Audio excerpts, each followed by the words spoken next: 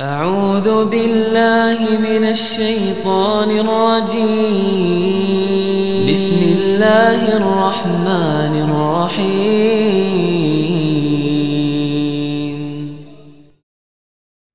السلام عليكم ورحمة الله وبركاته. بسم الله الرحمن الرحيم. الحمد لله رب العالمين والعاقبة للمتقين ولا عدوان إلا على الظالمين، وأشهد أن لا إله إلا الله وحده لا شريك له إله الأولين والآخرين، وأشهد أن نبينا محمدا عبده ورسوله المصطفى الأمين. اللهم صل وسلم وبارك على عبدك ورسولك محمد وعلى آله وصحبه أجمعين، أما بعد. Welcome to another episode of our Tafseer, page by page, and inshallah ta'ala today we are on page 69, the fourth juz, Surah Ali Imran. In the previous episode we mentioned we are still discussing the passages concerning the Battle of Uhud, and Allah subhanahu wa ta'ala gave to us a number of principles in the last lesson that we took, or the last episode rather that we had. And from amongst those principles was the fact that the Prophet sallallahu alaihi wasallam would sooner or later die, he would pass. And so when that rumor emerged in the Battle of Uhud that the Prophet sallallahu alaihi wasallam died, Allah Azza wa Jalla is saying to the companions, and therefore by extension to the Muslims, that in times of difficulty and hardship, how is it that you're going to respond? There are people who become weak in their resolve, disheartened. There are people who surrender, give up, they allow shaitan to overpower them. And then there are people who understand that they are worshipping Allah subhanahu wa ta'ala, and that Allah Azza wa Jal is ever living and that He never dies subhanahu wa ta'ala. And so there are people who overcome those challenges, those whisperings of shaitan, and they become stronger with the patience and resolve that Allah Azza wa Jal endows them with. In today's episode we begin with verse number 149, and that is the statement of Allah subhanahu wa ta'ala.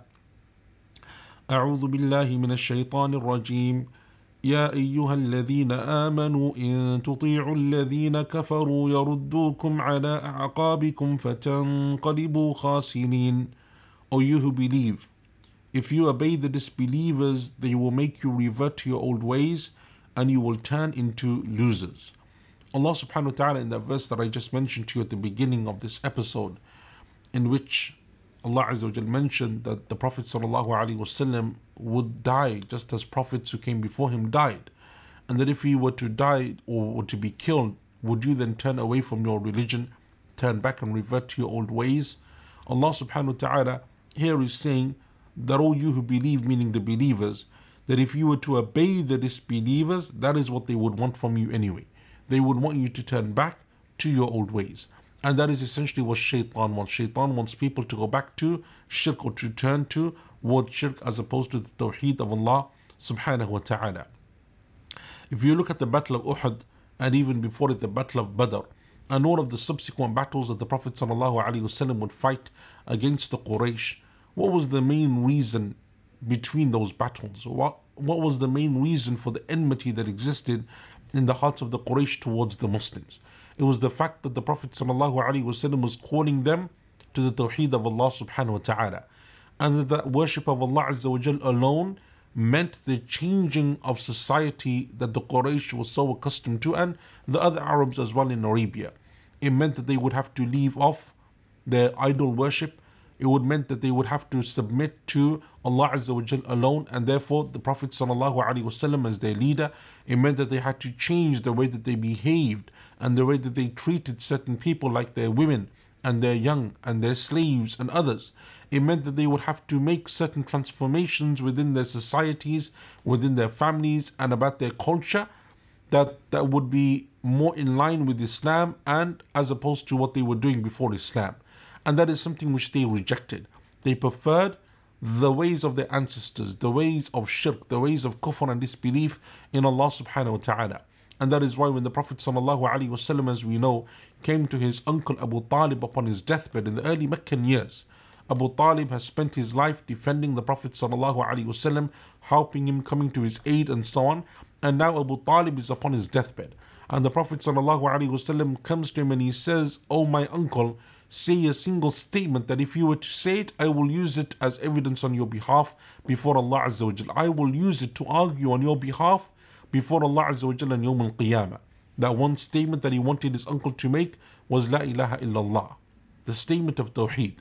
And Abu Talib refused, because around him, surrounding him, was some of his close leaders or some of the other people of Quraysh and some of his family members saying to him, "O Abu Talib, how can you forsake the religion of your forefathers? How can you forsake the religion of Abdul Muttalib, your father, your grandfather? How can you go away from the ways that they were upon?" And so Abu Talib died upon their ways. He died upon their shirk and upon their kufr. And so Allah Azza wa Jalla is saying that this is essentially what the disbelievers want from you. It is essentially what shaitan wants from you. Or you who believe, if you were to obey them, they will make you turn away from your religion. That is essentially why the Prophet ﷺ had to fight and to defend the Muslims within the city of Medina and outside the city of Medina, because that is what they were fighting for, to protect their religion and their belief.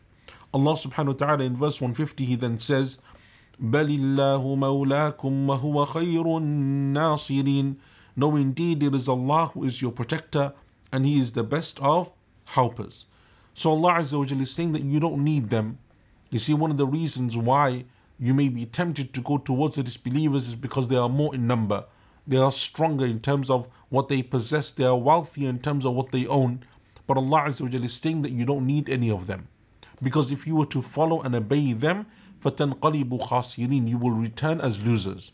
بَلِ اللَّهُ مَوْلَاكُمْ, but rather Allah is your helper, Allah Azza wa Jal is your protector. And if Allah Azza wa Jal is with you, by your side, helping you and protecting you, then what else do you need, and who else do you need besides Him subhanahu wa ta'ala? وَهُوَ خَيْرُ النَّاصِرِينَ, He is the best of helpers. Didn't Allah Azza wa Jal help the Muslims on the day of the Battle of Badr? And even on the day of the Battle of Uhud, where the Muslims suffered what they suffered in terms of loss, their deceased, those martyrs, have the greatest of reward in the sight of Allah Azza wa Jal. They have an amazing station. So essentially that defeat or that loss that they suffered is not really a loss. It is another way of Allah Azza wa Jal honoring the believers and helping them. And there were lessons and benefits and wisdoms that they attracted from, that they detracted from, or that they deduced from the Battle of Uhud. And so Allah Azza wa Jal honored them. And then likewise in the Battle of Khandaq, the trench battle, and likewise the Treaty of Hudaybiyah, and the conquest of Mecca, and the Battle of Tabuk, and all of the other expeditions in between that the Prophet ﷺ was a part of, and that the Muslims, the companions radiyallahu anhum ajma'in, were a part of. All of it is from the help and the protection that Allah Azza wa Jal gave to the believers. وَهُوَ خَيْرُ النَّاصِرِينَ, He is the best of helpers. So those 300 odd Muslims that fought that first battle alongside the Prophet ﷺ on the day of Badr, within a few short years they would conquer the Arabian Peninsula. They would be the people who had conquered all of Arabia. And a few short years after the death of the Prophet ﷺ, during the Khilaf of Abu Bakr and Umar and Uthman radiyallahu anhum ajma'in, the Muslim empire would expand across the world. Northern Africa, all the way to the tips of Spain, Asia, major parts of Asia, all of them coming under the rule of the Muslims. وَهُوَ خَيْرُ النَّاصِرِينَ, He is indeed the best of helpers. And from the ways and manners in which Allah Azza wa Jal helps and assists the believers is that which Allah Azza wa Jal then mentions in verse 151. He says subhanahu wa ta'ala, سنلقي في قلوب الذين كفروا الرعب بما أشركوا بالله ما لم ينزل به سلطانا ومأواهم النار وبئس مثوى الظالمين. We will strike panic into the disbelievers' hearts because they attribute partners to Allah, although He has sent down no authority for this. Their shelter will be the fire. How miserable is the home of the evildoers. Allah Azza wa Jal says that from the ways in which He helps the believers is that He casts terror and panic and fear into the hearts of the disbelievers. Allah subhanahu wa ta'ala would cast the fear of the Muslims into the hearts of the disbelievers, even though the disbelievers were more in number, were better equipped, were wealthier, were stronger, or had horses and camels at their disposal that the Muslims did not have. But Allah Azza wa Jalla is the one who controls everything in the heavens and the earth, and from that which He controls is He controls the hearts of people. And if Allah wishes to strike panic and fear, then Allah Azza wa Jalla can strike that panic and fear into the heart of whomsoever He chooses subhanahu wa ta'ala. So those non-Muslims, those Qurayshite armies that had all of that wealth and all of that might and all of those numbers, when they had fear in their hearts, then those numbers that might, that weaponry doesn't prevail, doesn't help them in anything besides Allah Azza wa Jal. When it comes to standing besides or in front of, opposing Allah subhanahu wa ta'ala and the people that Allah Azza wa Jal loves and honors and supports. And that is why our Prophet sallallahu alaihi wasallam said that from the things that Allah Azza wa Jal gave to him, unique to him sallallahu alaihi wasallam, is that he would cast terror into the hearts of his enemies from the distance of a month. Even though the traveling time between the Prophet ﷺ and the army was a month's journey, they would already start to fear him. And that happened a number of times in the lifetime of the Prophet ﷺ, as is well documented in the books of Seerah. And no doubt that is something from the greatest of Allah Azza wa Jal's mercy upon the believers, that Allah Azza wa Jal makes their enemies fear them, puts enmity, puts fear and panic into their hearts even before they meet, and then when they meet as well. And Allah Azza wa Jal says that that panic and that fear that is in the hearts of their enemies, it is because of one thing, and that is the shirk that they make besides Allah subhanahu wa ta'ala. Because they have turned away from Allah Azza wa Jal and turned away from the path of Allah subhanahu wa ta'ala, they have chosen the path of shirk. Allah Azza wa Jal says that they will have panic and fear and terror struck in their hearts. That then also shows that the opposite is also true. And that is for the believers, if they want tranquility, they want peace, they want ease of the heart, and they want that ability to have that confidence within themselves, then the greatest or one of the greatest means of achieving that is through the path of the Tawheed of Allah Azza wa Jal. Those people who worship Allah Azza wa Jal alone, obey Allah subhanahu wa ta'ala, know that they are doing that which Allah Azza wa Jal legislated upon them, worshipping Allah in the way that Allah has ordained and that in the way that He loves subhanahu wa ta'ala, those people will have ease and tranquility and peace in their hearts. So the people of shirk have terror and panic, and they have that feeling of being perturbed because of their shirk. Then likewise the opposite is true, that the people of Tawheed, because of the Tawheed, have that which Allah Azza wa Jal gives them of tranquility and peace and ease of heart. And that is, so Allah Azza wa Jal says, بِمَا أَشْرَكُوا بِاللَّهِ مَا لَمْ يُنَزِّلْ بِهِ سُلْطَانًا. It is because of that which they attributed as partners to Allah Azza wa Jal, for which He sent down no authority. وَمَأْوَاهُمُ النَّارِ. And their destination, their shelter will be the fire, and what an evil and miserable place for the evil doers. In the next verse, Allah subhanahu wa ta'ala in verse 152, He then continues and He says, وَلَقَدْ صَدَقَكُمُ اللَّهُ وَعْدَهُ إِذْ تَحُسُّونَهُم بِإِذْنِهِ حَتَّى إِذَا فَشِلْتُمْ وَتَنَازَعْتُمْ فِي الْأَمْرِ وَعَصَيْتُمْ مِنْ بَعْدِ مَا أَرَاكُمْ مَا تُحِبُّونَ منكم من يريد الدنيا ومنكم من يريد الآخرة ثم صرفكم عنهم ليبتليكم ولقد عفا عنكم والله ذو فضل على المؤمنين. Allah has fulfilled His promise to you. You are routing them with His permission, but then you faltered, disputed the order and disobeyed. Once He had brought you within sight of your goal, some of you desire the gains of this world and others desire the world to come, and then He prevented you from defeating them as a punishment. He has now forgiven you. Indeed, Allah is most gracious to the believers. Allah subhanahu wa ta'ala in this verse 152 of Surah Al Imran essentially goes to the crux of the issue of what took place on the Battle of Uhud. And as we said before, the Qur'an doesn't give to us a play-by-play or a full accounting of what took place in any of these historical events, but rather Allah Azza wa Jal chooses certain moments of what took place and He extracts from it lessons and principles for us. So Allah subhanahu wa ta'ala said that Allah Azza wa Jal had fulfilled His promise to you. The promise of Allah Azza wa Jal came when the believers followed and obeyed the commands of the Prophet sallallahu alaihi wasallam. And that shows therefore the principle is in our religion that so long as you continue to obey Allah and obey His Messenger sallallahu alaihi wasallam, you will always have victory. You will always have that which Allah Azza wa Jal promised. Even in times of hardship and difficulty, Allah Azza wa Jal turns that for you as a means of blessing, as a means of expiation, as a means of reward.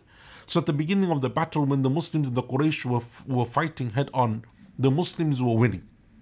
And the Muslims were winning because the Prophet ﷺ, as we mentioned before in the previous episode, had stationed his soldiers in an extremely intelligent and militaristically intelligent way. He had placed those companions in places that didn't allow the Muslims to be routed. Routing means that the Quraysh could come and attack the flanks and the rear of the army of the Muslims.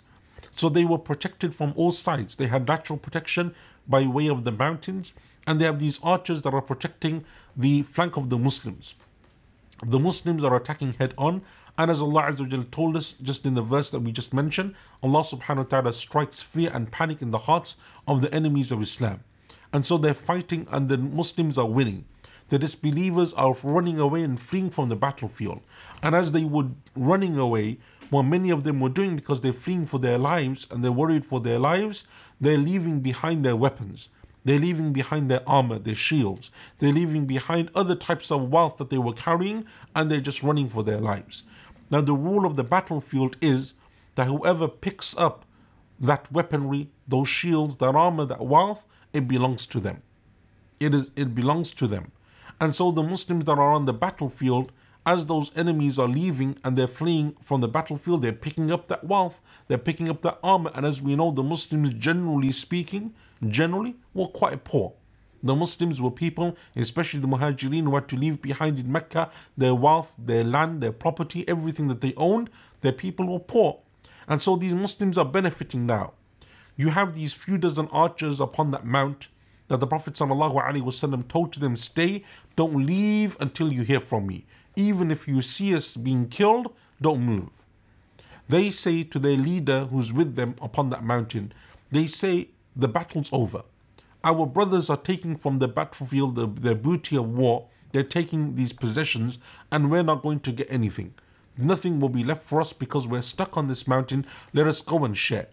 Their leader said, no, didn't you hear the Prophet say, sallallahu alaihi wasallam, don't leave until you hear from me explicitly? Those companions disagreed and they said, yes, he said that, but he meant during the battle. The battle's over now. These people have fled, they've run, they've gone. And so it's all over now, we can go. And so they disobeyed their leader, they disobeyed the command of the Prophet sallallahu alaihi wasallam. And that is why Allah Azza wa Jal says that at the beginning you were routing them, you were winning by Allah's permission, because you had obeyed Allah and obeyed His Messenger sallallahu alaihi wasallam. حتى إذا فشلتم وتنازعتم في الأمر وعصيتم من بعد ما أراكم ما تحبون. But then you faltered, you disputed the order, you disobeyed once He had brought you within the sight of your goal, meaning the sight of victory. And so what did they do? Many of those companions on the arch, on the mountain, those archers, they fled. They didn't flee, but rather they left their posts and they came and they started to take from the war booty as the other Muslim soldiers were doing. So only the leader of that company of archers and a few of the companions were left. As they had done this, and this is essentially one of the main lessons therefore, that just that simple disobedience of one simple command, and it was a misunderstanding. Those companions didn't hate Islam, they didn't want the Muslims to be defeated. They genuinely thought that the army no longer needs them to be in their post. The battle's over, it's finished, it's done, we are now free to leave. But it shows that sometimes even within our lives we leave a sunnah, we leave something that we consider to be small. We know that Allah and His Prophet ﷺ commanded something or prohibited us from something, and we ignore it because we consider it to be insignificant. But the repercussions, the consequences of that can be great indeed, as we see here in the Battle of Uhud. And so they leave. So Khalid ibn Walid, as we said in the previous episode, he sees what's going on. He realizes that these archers now are just a handful, easily overcome. So he gathers his cavalry together and they go and attack those archers. They kill them, and now they flank the Muslims and they rout them. The Muslims are now shocked because all of a sudden now there's an army behind them. And that is, as we know, when you're facing forward, to be attacked from behind is something which causes panic within the ranks. The other Quraysh army, the rest of the Quraysh army, they see what's going on. They also regroup and they attack the Muslims head on. So now the Muslims are the ones penned in by mountains on either side, by enemies in front and behind. Allah Azza wa Jalla is saying, Minkum min yuridu dunya. Some of you, you wanted from the world. You saw possessions, you saw wealth, and that's what you rushed towards. وَمِنْكُم مَّن يُرِيدُ الْآخِرَةِ. And others from amongst you, you wanted the akhirah. And those are the ones who remained even on that day in the heat of the battle, in the ferociousness of the battle, when the Muslims were being penned in and attacked from all sides, they are the ones who remained firm and steadfast with the Prophet ﷺ. Companions, and there was only a handful of them who remained with him, and they continued to fight and they continued to stand by him ﷺ. Allah Azza wa Jal says, ثُمَّ صَرَفَكُمْ عَنْهُمْ لِيَبْتَلِيَكُمْ, and then He prevented you from them as a punishment. And so Allah Azza wa Jal, even in this difficult situation, the Muslims were able to extract themselves from that situation, and the Prophet ﷺ, as we know, and the companions like Abu Bakr and Umar radiyallahu anhum ajma'een, and a number of other companions were able to extract themselves from that position, and the Quraysh army essentially leaves. They leave even though they killed a number of the companions and injured the Prophet ﷺ, but they leave defeated. How do the Quraysh leave defeated? Because the whole purpose of this battle was to come and to kill the Prophet ﷺ, to kill the likes of Abu Bakr and Umar radiyallahu anhuma, and to defeat the Muslims once and for all. To be done with the Muslims once and for all. But essentially what they find instead is that they don't have any recourse except to return back to the city of Mecca. And so they weren't able to kill the Prophet ﷺ. They weren't able to defeat the Muslims and to destroy them. They weren't able to come and demolish the city of Medina, because that was also one of their objectives. Come and kill everyone, finish this religion off, and we don't have to worry about it anymore. But instead they had to settle for a type of victory, and that is that they weren't defeated, that they weren't overcome by the Muslims, but at the same time none of their major goals were accomplished. And so Allah Azza wa Jal then says, وَلَقَدْ عَفَى اللَّهُ عَنْكُمْ, and Allah Azza wa Jal pardoned you. He forgave you for that which you did. And that is because those companions that disobeyed the command of the Prophet ﷺ, they left their post. It was a genuine mistake from them. And so Allah Azza wa Jal forgives what are genuine, sincere mistakes made by people if they don't do it to subvert the religion of Allah subhanahu wa ta'ala. Allah Azza wa Jal is someone who has grace and bounty that He bestows upon the believers. He forgives them and He accepts their tawbah, and Allah Azza wa Jal showers His mercy upon them. So those companions, they left their post and Allah Azza wa Jal forgave them. And Allah subhanahu wa ta'ala used this as a lesson for the people of the companion, or for the companions and for the people on that day on the battlefield of Uhud. And it is also a lesson therefore for the Muslims who come after them, as we have mentioned before. We therefore see that it is possible that a Prophet of Allah, as we can see from the story of the Battle of Uhud, that a Prophet of Allah Azza wa Jal can be injured. That there were Prophets of Allah who did die, who were killed and murdered by their people. It is possible for Prophets of Allah to suffer loss within battle. All of these things are possible, as we see from the Battle of Uhud and from the lessons that we have drawn from that. And so, as we've said before, one of the greatest reasons and one of the greatest wisdoms behind that is that Allah Azza wa Jalla uses these events and these circumstances to differentiate between the people, and to show those people who are true in their iman, true in their steadfastness, in their patience, true in their resolves as Muslims. All of this stuff becomes apparent in times of difficulty. And that's not only in times of battle, but in times of any type of personal strife and difficulty and any type of hardship. You will often see in times of bereavement, when people love those who are closest and dearest to them, in times of financial calamity, in times of being struck down by illness and disease, that is when you often see the true character of people. There are those people who will remain steadfast, patient, thankful to Allah Azza wa Jal, use that as a means of coming closer to Allah Azza wa Jal and to increase in worship and in righteousness and in servitude. And there are those people who you will see their true character. People who become evil in their nature and in their character. People who become nasty, people who become rude, people who become obnoxious or arrogant or whatever it may be, different things and different ways in which people emerge. And that is why tests and trials are one of the ways in which you see the reality of a person. So the Prophet ﷺ, on the occasion when he passed by a woman who had lost someone very close to her, and so she was screaming and she was extremely upset because of what had just taken place. The Prophet ﷺ saw her and he recommended to her that she be patient. Patient in this most difficult of circumstances. The Prophet ﷺ, when he saw that she wasn't responding, that she was responding in the same way, the Prophet ﷺ left her and he walked away. The people around her said, don't you realize that you just spoke like that to the Prophet sallallahu alaihi wasallam? She came chasing him sallallahu alaihi wasallam. And she said, O Messenger of Allah, I didn't realize that it was you. The Prophet sallallahu alaihi wasallam responded and he said, indeed, patience عند صدمة الأولى. True patience is when calamity first strikes. That is when you see a person's level. That is when you see a person's true ability, true patience, true steadfastness in Allah subhanahu wa ta'ala. And that is why throughout the Quran you will see multiple stories of prophets of Allah in times of difficulty, in times of tribulation, in times of trial and hardship. You see throughout the Quran that Allah Azza wa Jal mentions in countless times, on countless occasions, the stories of the likes of the prophets Ibrahim and Musa and Isa and the prophets of Allah Azza wa Jal that He sent down to us, their stories, because they go through hardship, they go through difficulty. Allah Azza wa Jal praises in the Quran the likes of Yaqub and Yusuf and Ayyub alayhim salatu wassalam, because they were prophets of extreme resolve, prophets of patience and steadfastness, who when calamity befell upon them, they came closer to Allah Azza wa Jal. And so likewise here in the Battle of Uhud, these companions suffered a great loss. 70 odd of their number were martyred on that day. Their Prophet sallallahu alaihi wasallam was injured.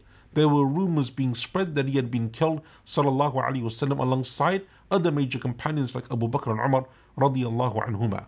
But Allah subhanahu wa ta'ala turned that defeat into a victory for the believers, and He stopped the disbelievers from having the victory that they so wanted. And Allah Azza wa Jalla then concludes this verse by saying, Wallahu dhu fadlin ala al-mu'mineen, and indeed Allah is most gracious to the believers. There is one verse left on this page, but inshallah ta'ala we will take that in context with the next passage or the next page, because it is related with the verses that will come there. And so inshallah with that we conclude with today's episode. Barakallahu feekum wa sallallahu ala nabiyyina Muhammadin wa ala alihi wa sahbihi ajma'in.